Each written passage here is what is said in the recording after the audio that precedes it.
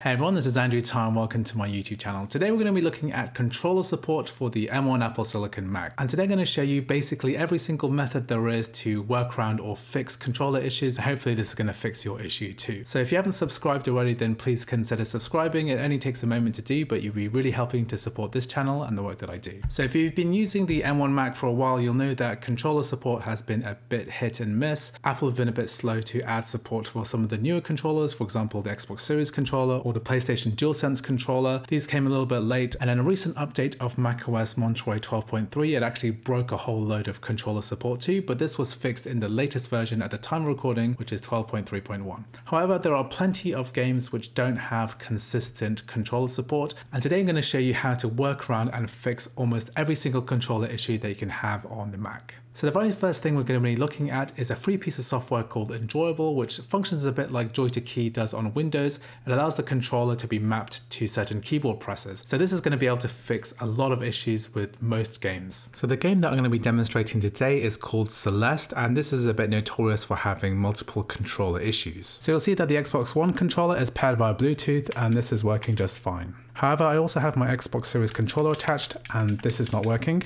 And also my DualSense controller is not working, despite the fact that it's also paired. So what I'm going to do is to leave a link in the description for this particular website, and we're going to download Enjoyable 1.2.zip. Once that's downloaded, we're going to double click on Enjoyable to extract it, and we'll get the Enjoyable application file. We're going to move it into the applications folder, and then let go. Then within our applications folder, we're going to go to Enjoyable and hold down the control key and then click on Enjoyable and then press open. And then we're going to be able to manually open this file even though it's not been verified. So here I'll press open. And what you'll see here is that we have all of our paired controllers listed on the left-hand side here. And basically what we want to do is to remap them onto keyboard keys. So this really works best if the game that you're trying to run is fully playable on keyboard or has very simple mouse movements. So basically we're going to remap the controller so that it performs certain keyboard functions, and therefore we can work around this issue where Celeste is not detecting this particular controller. So the first button I'm going to assign is the jump key. So I'm going to put that onto A, and basically that corresponds to jump here, which is a C. So I'm going to press C here. Here I'm going to select dash. So I'm going to press the B key here for dash, and dash is X. I'm going to press X here to correspond to that. Now I'm going to press the grab button. I'm going to use the X key on my controller, and then I'm going to assign that to the V key here. I'm also going to reassign the D-pad here. So I'm going to press up here. So that corresponds to the hat switch. Basically, I'm going to use the top cursor key here, then down, left, right.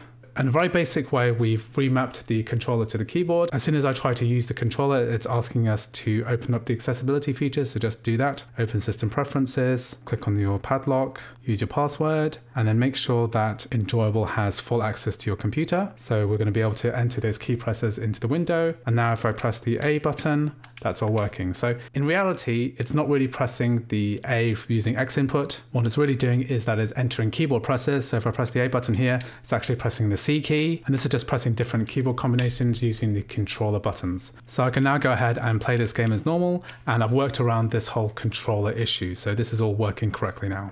So the Enjoyable fix also works for other types of software too, including emulators. So I'm just going to show you how that works. So for example, the emulator RPCS3 only supports DualSense or DualShock 4 controllers. And if you have another type of controller, for example, an Xbox One controller or an Xbox Series controller, then those are not going to work with RPCS3 at the moment. So now I'm going to do a very similar thing using the Xbox Series controller with an emulator like RPCS3. So if you go to the pad section of RPCS3, you'll go to the handler section here, and there are actually only 3 types of controller supported: DualShock 3, DualShock 4, and DualSense, all of the Sony controllers. However, we can use Enjoyable to use remapping so that each of these keys presses a keyboard button. So if I switch the keyboard layout here onto handlers, then you'll see that we have a full keyboard layout here. So that means that all of these keyboard keys correspond to DualShock controls, and all we're going to do is go ahead and remap them. I've got Enjoyable on the left here. I'm just going to press some of the basic buttons here. So I'm going to press up. So this up button here corresponds to the D-pad. I'm going to press up here, down, press down, left, left,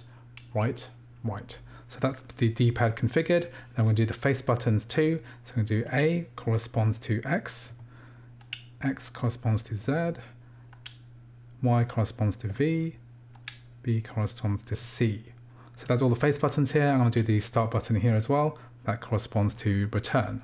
We can also do the left stick as well. So if I press the stick on the left, that corresponds to axis 1 low. So that actually means the A key here, and then the right hand side is the opposite. So that's the D key. Up is W and down is S. So that's the left stick. And you can go ahead and finish all of that rebinding, but I'm going to click save here. So now that I've got the controller set up with enjoyable and all of the keyboard buttons are mapped to here, then I can actually play using the Xbox controller, which wasn't possible before.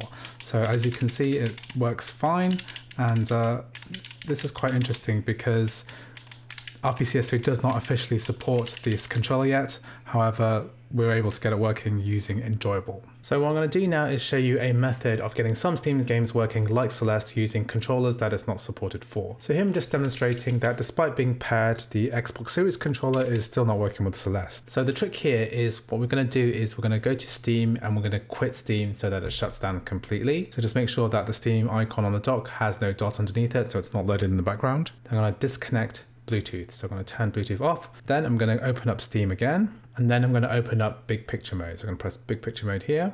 So once Big Picture Mode is opened up, I'm going to go back to my desktop here with the 4-finger swipe. I'm going to make sure that Bluetooth is turned on and that my Xbox controller has been turned on as well. And this has now got a pairing relationship back again. I'm going to go back to my library and then we're going to find the game that we want to play, Celeste. Then we're going to manage game and then click on controller options. We're going to make sure that the Steam input setting per game is forced off and press OK. Then we're going to launch the game and press play. So this has now loaded the window for Celeste.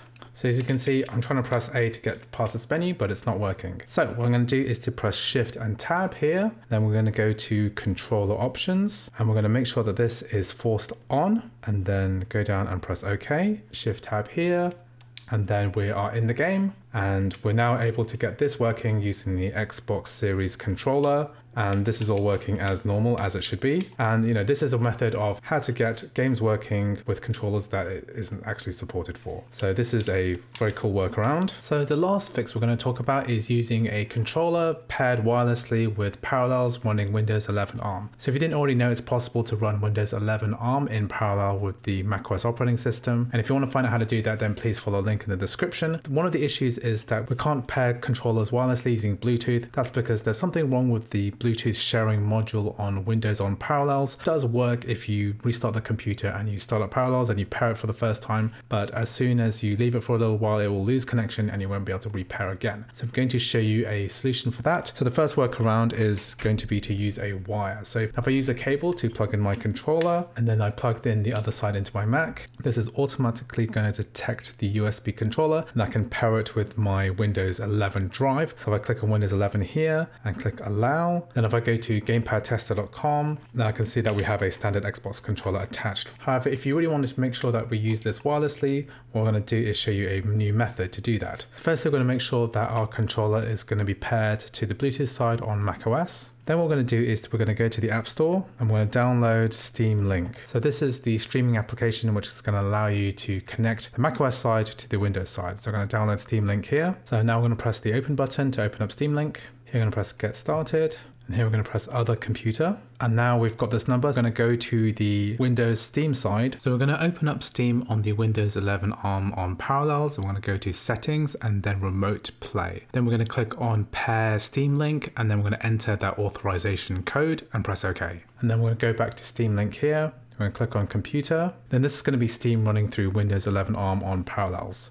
So we're going to select this one. Then we're going to click the cog button here. Then we're going to click streaming. And what we want to do is we don't want to have the added latency of video. We're going to turn that off because we don't need it. We don't need audio. We don't need microphone, but we do want to keep the input button on. Now we go back and all we have to do now is to press the start playing button and then we're going to connect to Windows 11 ARM Steam. So now I've loaded up the stream. Because I've turned the video and audio off, I can't actually see anything at all, but I can see the overlay. But that's not what I'm interested in. What I'm going to do is 4-finger swipe to the Windows side. And now because I'm Steam linked in with the controller, I can actually control everything here wirelessly. So here we're running the Windows version of Celeste. We're running it wirelessly through Windows 11 ARM. So you can see the desktop here. And we're running it through the Steam Link clients. We're streaming it and it's accepting all of the macOS inputs. So this fix is basically going to work for every single Steam game that runs through Windows 11 ARM. Anyway, I hope you found these 3 fixes helpful. I know that it probably covers most controller issues, but maybe not every single one. If you do find a controller issue or fix that isn't covered in the video, then please make sure to leave a comment. If you like the video, please like, please subscribe, and I'll see you in the next video.